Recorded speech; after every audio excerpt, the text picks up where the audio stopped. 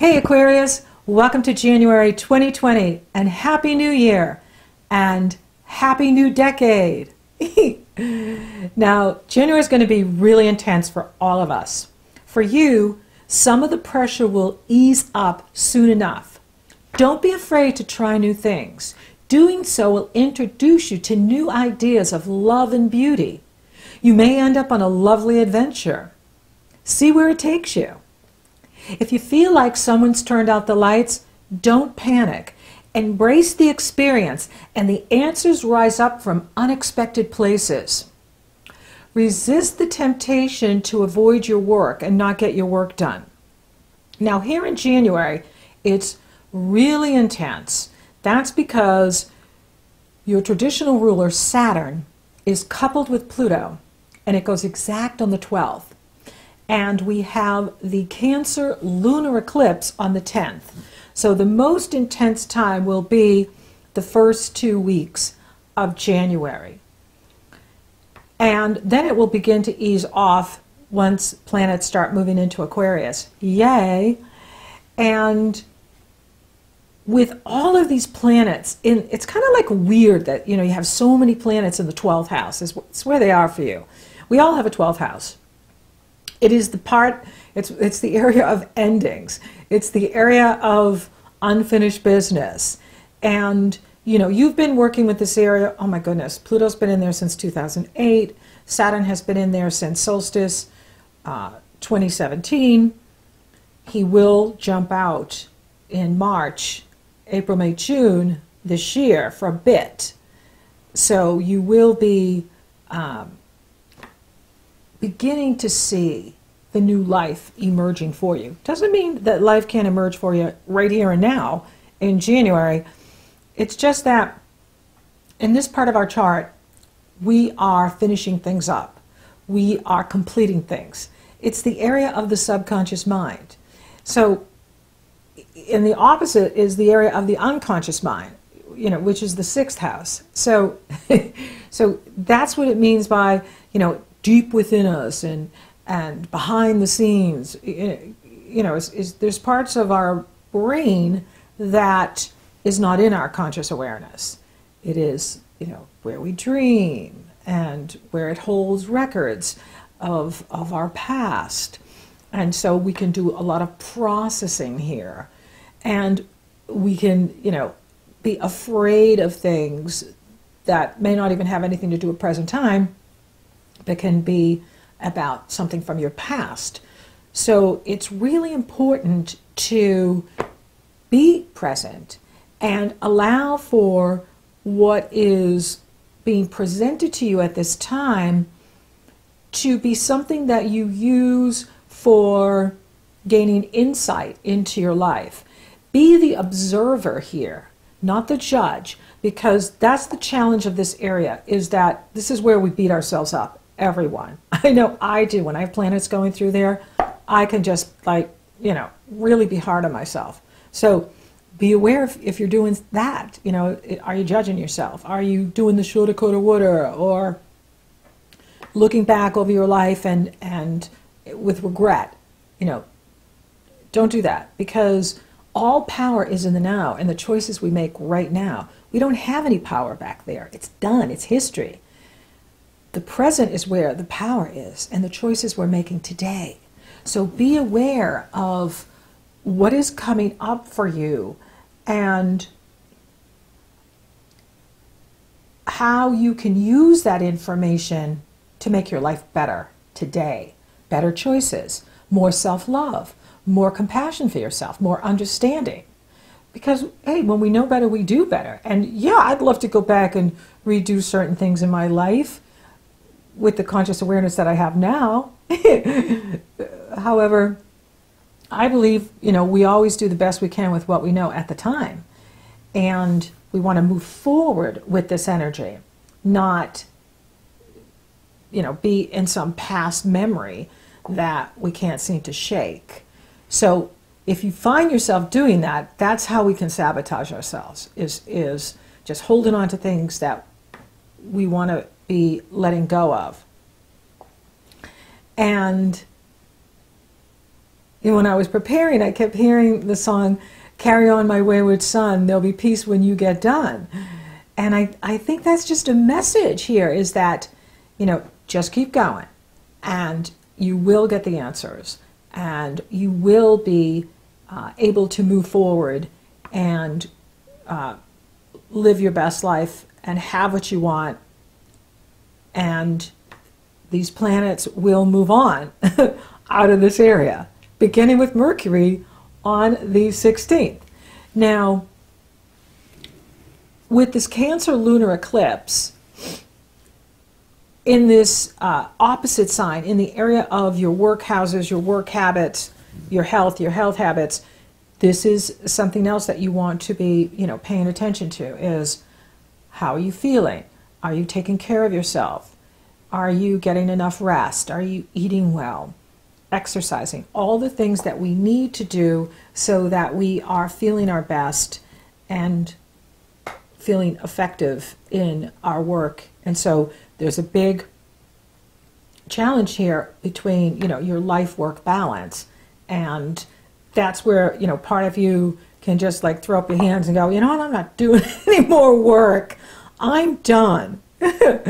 And, okay, is maybe you could just, if to get the work done, whatever it is, you could schedule in fun time.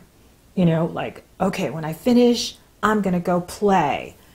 Set up time during the day for play time and play days during the week so that you always have something to look forward to. That's really important.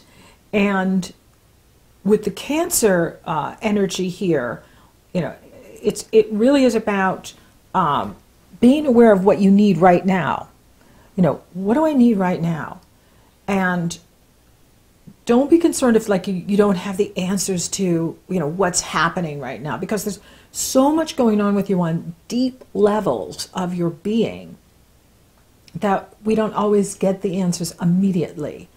And that's where we want to be patient with the process and allow these planets to move forward and bring the opportunities that they have intended to bring towards us.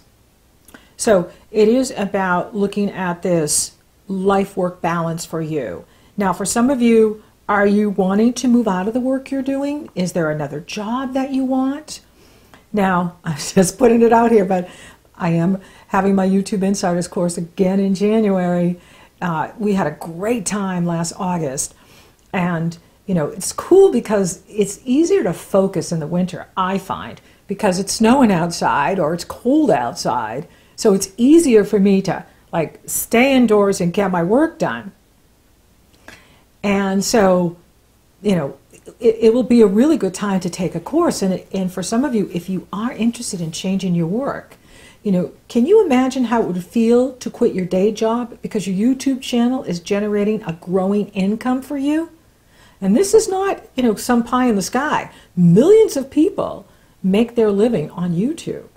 And I think it would be, wonderful to give that, a chance if you're ready for something new, if you're ready, to get on a new path, try something new, and have, value to contribute. YouTube is always looking for great content. And if you like to teach, educate, entertain, or inspire others, there is a place for you here on YouTube. So just check out that link below for those of you that are open to it.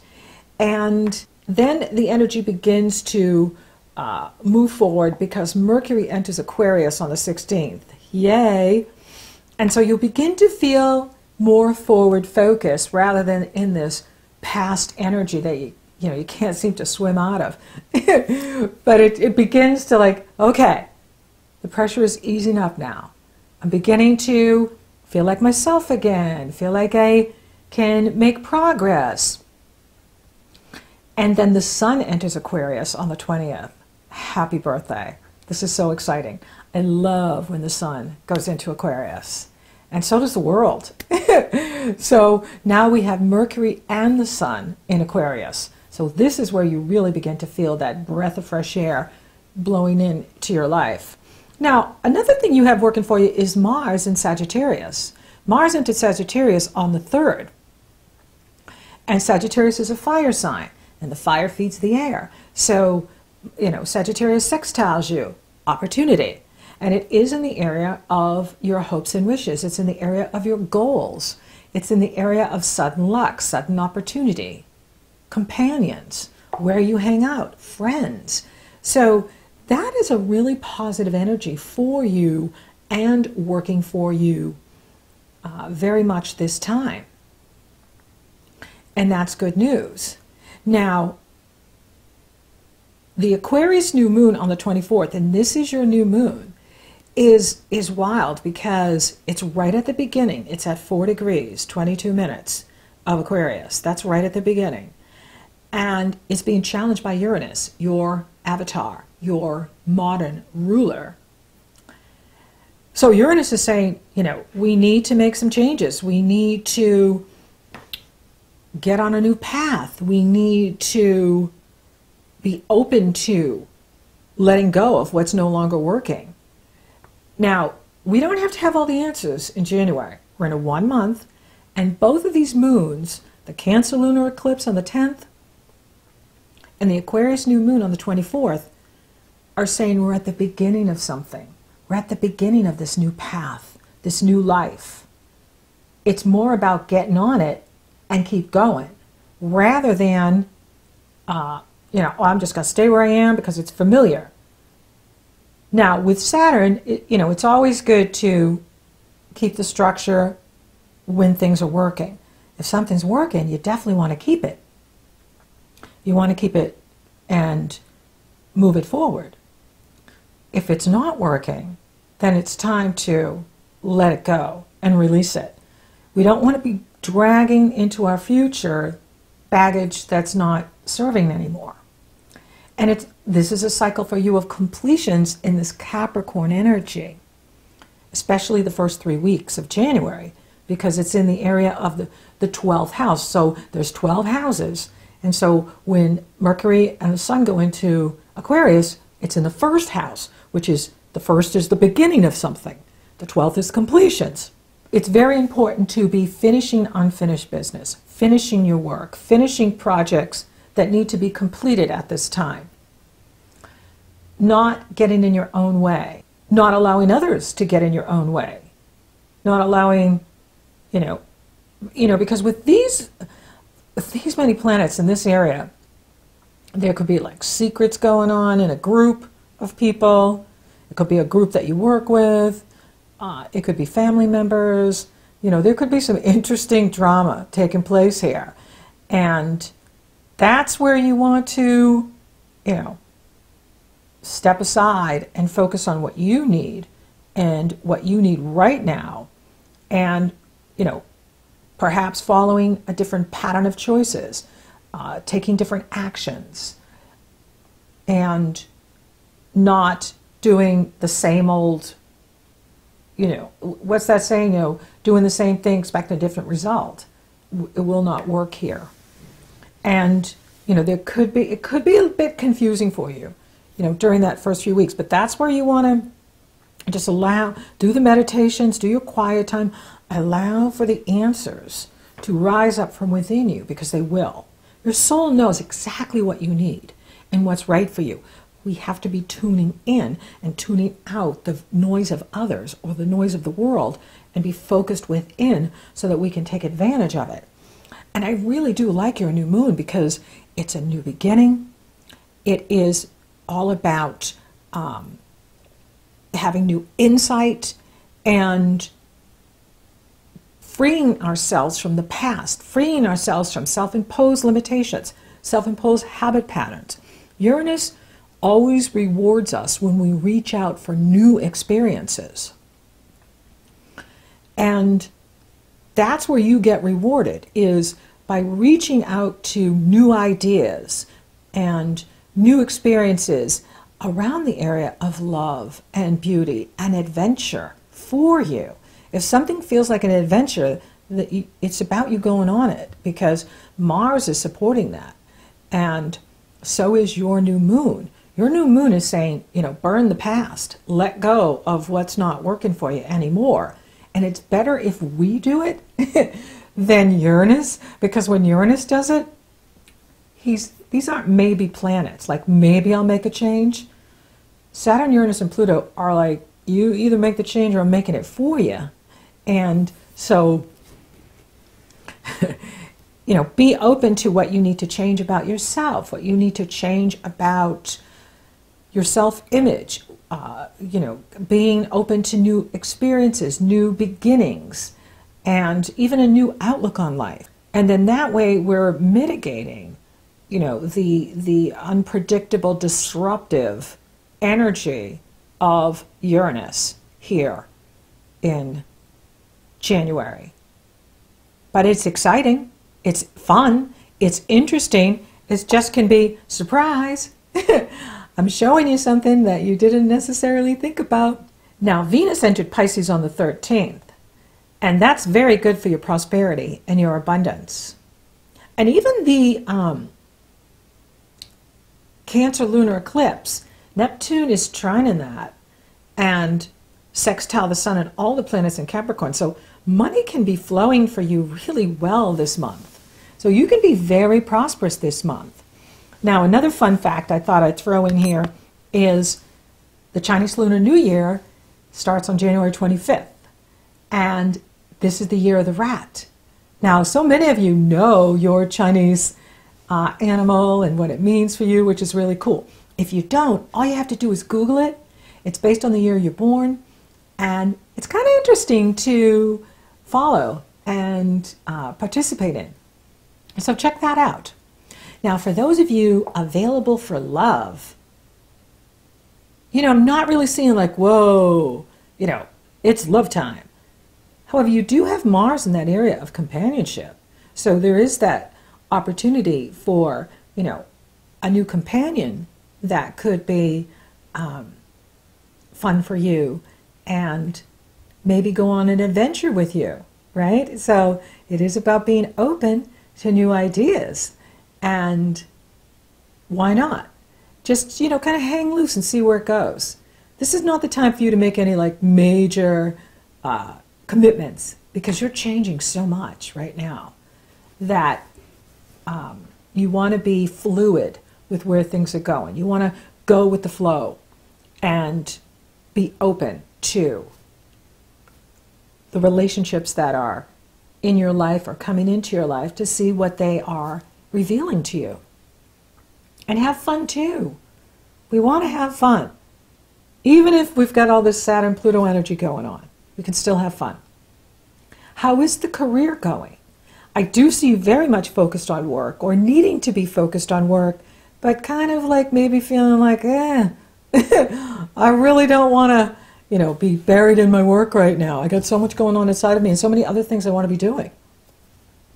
But it is important to, work with your inner child and get the work done so that you are creating that life-work balance and new opportunities for yourself. Because that could be it too. Maybe, for some of you, you're moving into a new job or your office is moving. There's some sort of opening here in this area of work for you that you want to allow for and say, sure, I'm open to any adventure. Let's go.